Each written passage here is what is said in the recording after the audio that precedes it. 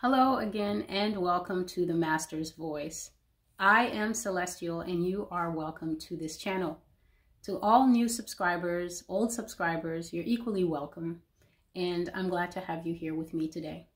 Please check the three dots menu at the top or look along the bottom row until you see a cog icon. Click that, click the word quality, and then upgrade the quality of the video to 720p or 1080p. I always have to do this because even though I'm recording in 1080p, for some reason it takes a little while until YouTube will finally allow the video to render in that way. So you're just gonna have to help yourself in the meantime. Today I am reading a prophetic word from the Lord that is very recent. I'm still doing the America series, and this prophetic word is called Desolations Are Determined. So what is desolation?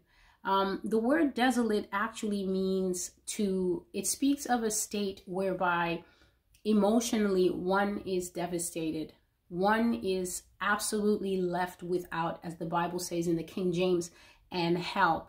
To be desolate means that everything material to life, everything material, not only to Christian life, not only to righteousness and godliness, but even things material to daily life and daily sustenance and daily existence has been removed, and the human being is utterly without and help. So in the Bible, when the Lord is talking to, for instance, a disobedient Israel, and he says to them, I will make this place a desolation. This is always the strongest and harshest type of judgment and the strongest and harshest type of punishment that God can pronounce on a person, a people, a nation, or even the world. And what God is saying here is, this is a blow against your existence. This is a direct strike from my hand. No matter what I use, no matter who I use to bring forth this punishment, I need you to know that because I, Yah, am life and the greatest of all beings, uncreated, with no father and no mother, with no direct point or origin in time. I am the one speaking, and I am the one saying that I will punish you, and you shall be made desolate. God has no mom, God has no dad, God has no point of origin in time. Every single other religion on this earth is centered around a person, a pantheon, which means a group of gods, or something that when you trace them back to origin point, they have a genesis point. And usually when you dig, brothers and sisters, you will find that it is in the mind of man. But God exists outside the often vain imaginations of us, his creation. He was not created for us, by us, because we need something to worship. God is the one who made all things that are. And on this channel, I stand for the Lord Jesus Christ. I will say what the Lord God has given me to say. And my prayer is that as I come across reading the things, sharing the words and the admonitions that God has given me, that if even one person out there would be willing to set aside their personal opinion, be willing to just take a little time, listen to these videos. You don't even have to share them if you don't want to share them. That's up to you. But if you will just take the time for yourself to hear these words that are not coming from some random person in New York City, random though I may be, but are coming from the Heavenly Father to speak to his church first, then to speak to the nation of America, then to speak to all the nations and the world at large about what things shall come and what things shall be in the end times. You may find that there is something on this channel worth hearing, worth listening to, and worth paying attention to, because God is sharing his heart here, and we would do well to listen. So today's prophecy is part of a series that has been going on for quite a while. This is the America series. I've been doing it for a couple of months, and I've already shared and given a caveat. I don't see any end in sight, because even as I give the prophecies that I have received from the Lord, concerning the nation of the United States. Since the year 2012 until now, God sometimes gives me 4 or 5 dreams in a night about America. I still am receiving dreams from the Lord even now in February 2021, to the point that I wake up and write it down and sleep, and will go immediately into another dream and wake up and write that down and sleep. And this cycle can continue until whatever time the Lord is done giving me his messages for just that one day. So I have not even updated everything current that I've received on the blog, but I'm trying to go methodically and thematically. So we're still in the America series, and I think we're going to be parked here for quite a bit. Today's prophecy is part of an 8-part series of prophecies that I have received from the Lord that are entitled Desolations Are Determined. And this one is called Desolations Are Determined, America, Part 8. I received this on February 8th, 2021. And even though the Desolation series has been talking about the world at large, most of the other Desolation series were dealing with very serious themes, brothers and sisters. I think Desolations Are Determined Part 1 had a very strong imagery from the Lord. And in that prophecy, I just saw death. I saw how the death of the end times will be. And I saw how God will separate the lives of humanity on this planet into only 2 bundles. Those bundles will be the righteous and the unrighteous. I saw the Lord God himself calling for a harvest of the earth. And that harvest was none other than the pale horse, death, and people began to die in record numbers. People began to die in record numbers, and they died in only 2 ways, the righteous and the unrighteous. And I saw the souls of the whole earth being bundled up into these huge bales of hay, and some made it, and a very large group did not. So the Desolation series also covers rewards of God. This prophetic channel does not, unfortunately, have a lot of positive prophecies. I catch a lot of flack for that, but thankfully, due to the training that I have received with God, just walking so closely with God in the last 20 years, I hope that I have become flack proof, and I can still keep my joy no matter what people say. Because the work that I do, I know that I'm called directly by the Lord Jesus, my King Yeshua, to do this. And so I can't be moved by the opinions of man who say, oh, the words are too harsh. They're not my words. So there's no way that I can tone them up or tone them down so that the general audience is happy. Believe it or not, this is not a movie. So the Desolation series covers rewards. I saw God giving, I think in Desolations Are Determined Part 2, I saw God giving the nations of the earth rewards, and they were very excited. One nation that was rewarded by God was the nation of Germany. But one nation that refused to change their ways and was a very disobedient child was the nation of America. And because of that, Jesus, who was pinning medals on the chests of the little ones, he depicted the nations. Imagine the nations that think they're so powerful. We have got guns, we've got nuclear weapons, we've got soldiers, we've got this, Air Force, Navy, tanks. Jesus sees them as children. They were depicted as little boys and girls. And the United States was depicted as a very dirty and angry little child who would not come near Jesus as he was calling the other nations. And she did not receive, or should I say in that vision, depicted as a dirty little Huck Finn kind of kid, did not receive any rewards. So the Desolation series has been going on for quite some time. It has even covered things to come that are not of this earth. I have not yet reached that series. That's going to be far in the future, I think, unless God changes the timetable. But this particular one came recently, February the 8th, and it's completely about America. The banner scripture is from Matthew chapter 7, verses 13 and 14, and it's called The Narrow Way. Enter by the narrow gate, for wide is the gate and broad is the way that leads to destruction, and there are many who go in by it. because narrow is the gate and difficult is the way which leads to life, and there are few who find it. I also took another translation. It says, enter ye in at the strait gate, for wide is the gate and broad is the way that leadeth to destruction, and many there be which go in thereat. Because strait is the gate and narrow is the way which leadeth unto life, and few be there that find it.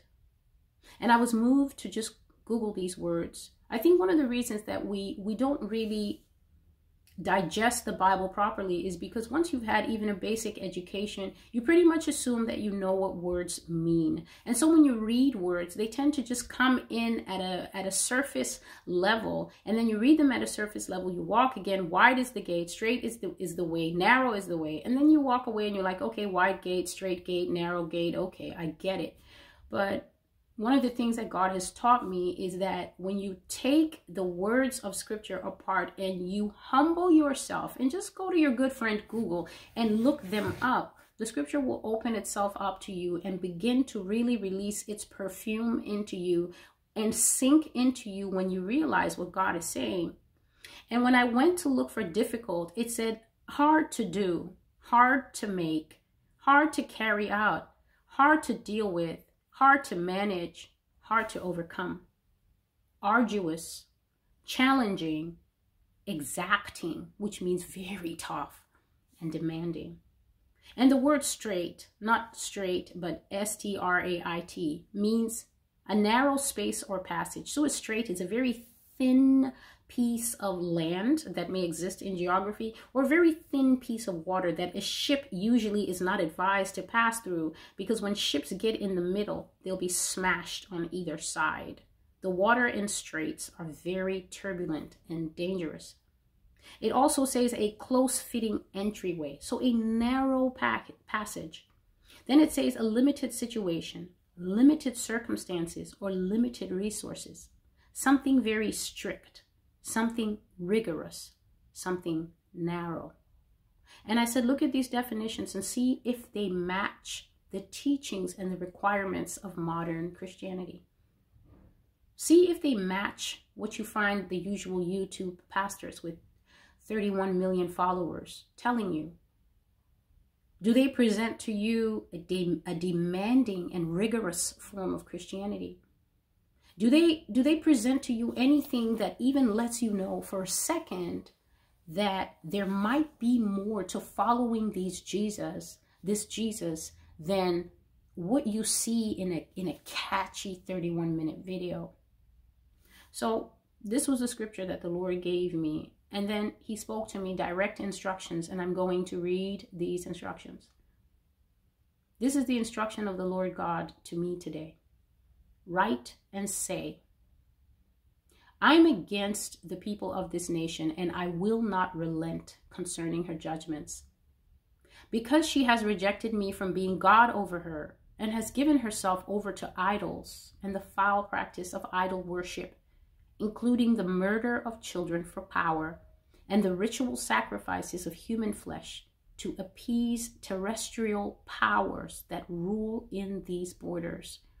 I, the Lord, am taking my hand off of America, and I will leave her to her own devices. Moreover, I will whistle for my captains from the north. I will raise up a destroyer after them, and their lands and treasures will be taken from them in spoils of war until there is nothing left.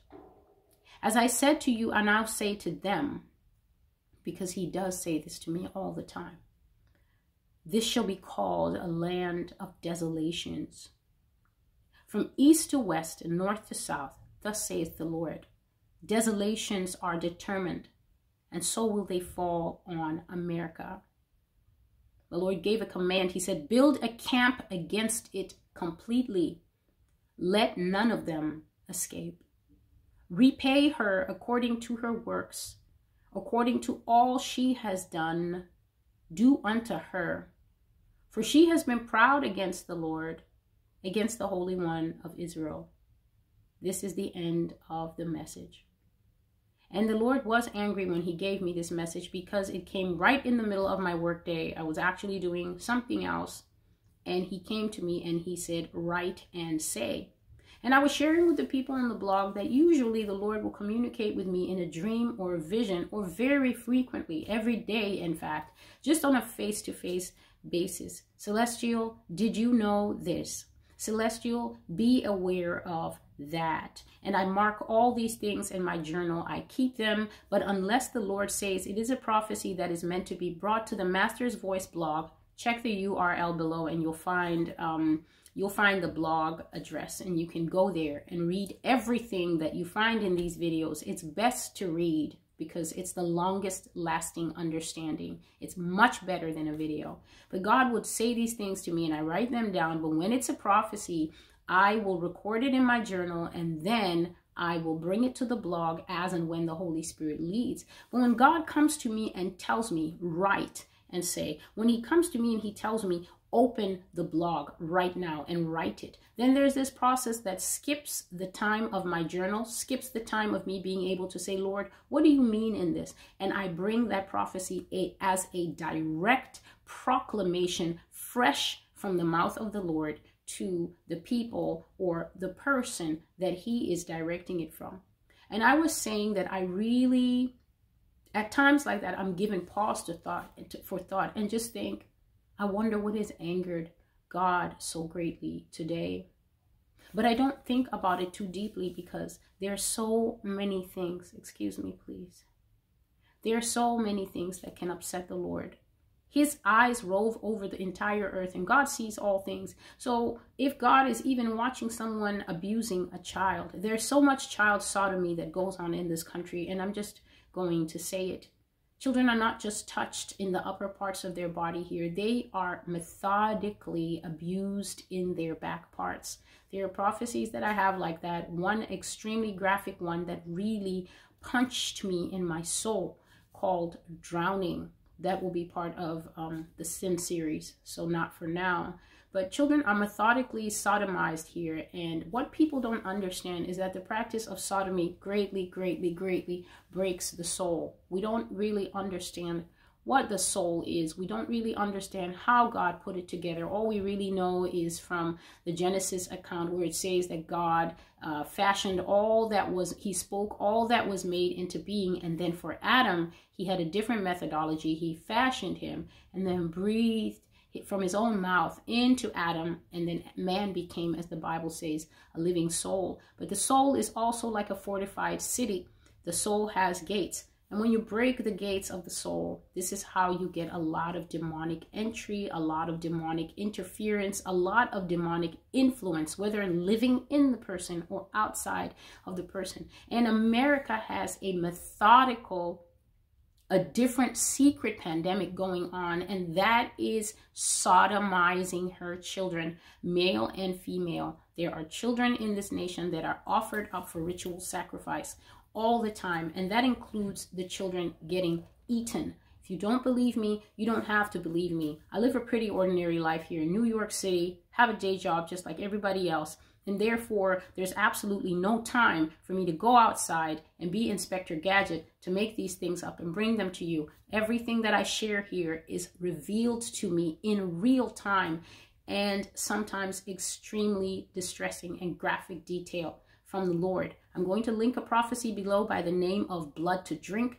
In that prophecy, God showed me what happens to children. I've seen adults, rich people especially, but also it takes place from every strata really, even in ordinary homes. People do this to their own birth children, but I've seen wealthy people gathered together in a ring, sodomizing children, watching the sodomy taking place. I've seen little ones gathered with them, being forced to watch this take place. And I've never seen children that terrified. And I know that the reason those children are terrified is the tragedy of watching someone who's tiny like you go through that, screaming, bleeding. And then not only that, knowing that whenever the adults are finished with that child, whether that child lives or dies, you might be next.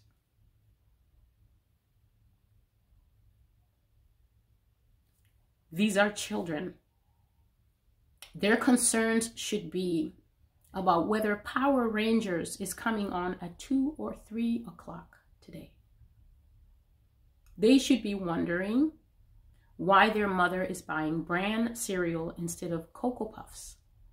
They should not be wondering why they are being raped. So to all who consistently say that the sins of America are no different, no worse or no better than others, I just want to let you know here on the Master's Voice End Times Prophecy blog, that's the full name, that there is a person called Jesus Christ, and he disagrees with you very strongly.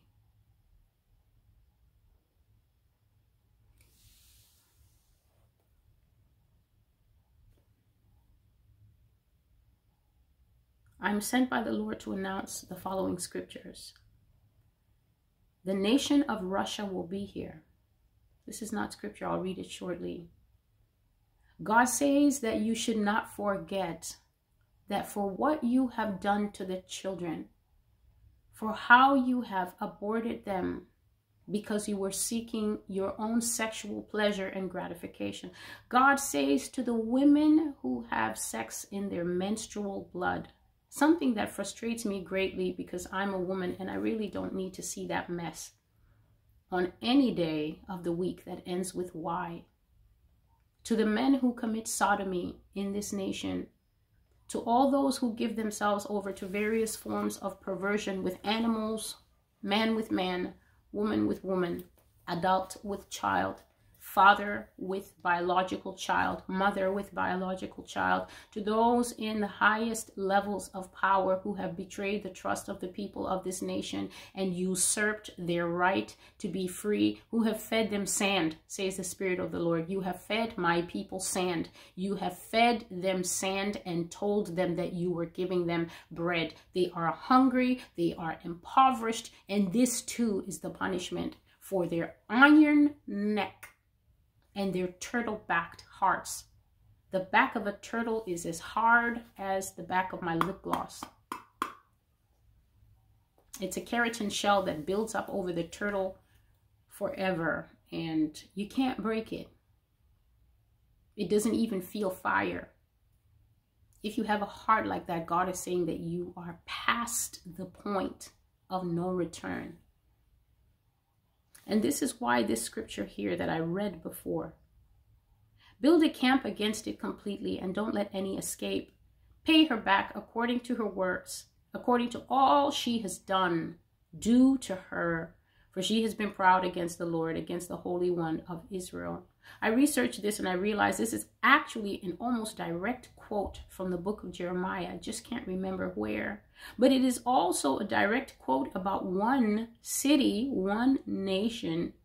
The woman riding on the back of the whore with blasphemous words written on her forehead, holding a golden cup. None other than Mystery Babylon in Revelation 17 and 18, where it talks about the destruction of an end-time nation that sheds the blood of the prophets, that sheds the blood of the saints. And there's so many people out there saying, oh, but America isn't sitting on 7 hills and whatever and everything, and we're not sitting on the waters. And yet the scripture says right there that one of the identifiers of Mystery Babylon is that she will be a melting pot in which all peoples, tribes, tongues, and nations have conglomerated, have aggregated to live and formed one very confused country.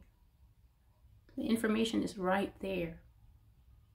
But for the sake of pride and for also the sake of articles that men who have died before I was born, because of the articles that they wrote that people have read and passed on and said, oh, this is canon. It's not canon. It's not canon. It's the teaching of someone who was not adequately informed by the Spirit of the Lord, and they died. And you're clinging to what they said simply because you're so proud or you're so patriotic, which is the same thing. You're so proud that you can't fathom that God would be mad enough to punish the nation that the Bible actually calls the hammer of the whole earth. Read the book of Jeremiah, United States. Read Jeremiah. You're all over it. You just need the humility to see it. You will understand who you are and where you are, who we are and where we are. And then you might be moved to repent. And then you might be saved. But the scripture says, make this people dull. Make them dull of hearing and blind them so that they cannot see, because I am seeking an opportunity to destroy them. And so as a nation, we remain dull, blind, deaf, denying to the last. It's not us. Can't be us. Israel does the same thing. Russia does worse. God says to tell you that Russia is coming and China is coming. I barely watch the news because it's so inaccurate. It is so wildly inaccurate. And I can't expect newscasters to be prophets, but good grief. Talk about the Pied Piper. Talk about a looky-loo. The boogeyman is there and they insist on pointing you that way. And in that way, a tiger, a puma will strike you from that end. Here are the scriptures. For out of the north, a nation comes up against her, which will make her land desolate, and no one shall dwell therein. They shall remove, which means to all move, to move away, to go away. They shall depart, both man and beast. Jeremiah 50 and verse 3. For behold, I will raise and cause to come up against Babylon an assembly of great nations from the north country, and they shall array themselves against her. From there she shall be captured. Their arrows will be like those of an expert warrior. None of their arrows will return in vain. And Chaldea shall become plunder. All who plunder her shall be satisfied, says the Lord. Isaiah 50, verse 9 and 10. Waste and utterly destroys them, says God, and do according to all that I have commanded you. A sound of battle is in the land, a sound of great destruction. How the hammer of the whole earth has been cut apart and broken. How Babylon has become a desolation among the nations. I have laid a snare for you. You have indeed been trapped, O Babylon, and you were not aware. You have been found and also caught because you fought against the Lord. Isaiah 50 and verse 21 to 24. So I think about it. I think I'll end the prophecy here. It's the end of the prophecy anyway. Please read Jeremiah 50 and 51, Revelation 17 and 18. These are scriptures that I have received since 2012 until now concerning the nation of America. Whether you agree that America is Mystery Babylon or not, understand your opinion is second, God's is first. I'll stop there. Thank you for being with me. This is Celestial with the Master's Voice. I'll be back with another video, but until I see you again, God bless you and goodbye.